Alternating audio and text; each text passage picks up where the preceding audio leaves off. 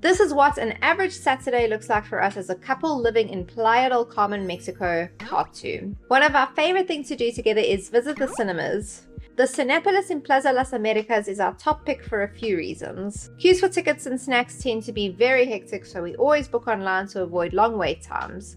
Do not, I repeat, do not sleep on this popcorn combo. We always get half Doritos and half caramel, and honestly, the popcorn is the highlight of our trip to the cinema. We like going to the early movie to avoid the crowds, and this time we watched the new Gerald Butler movie and it was so good.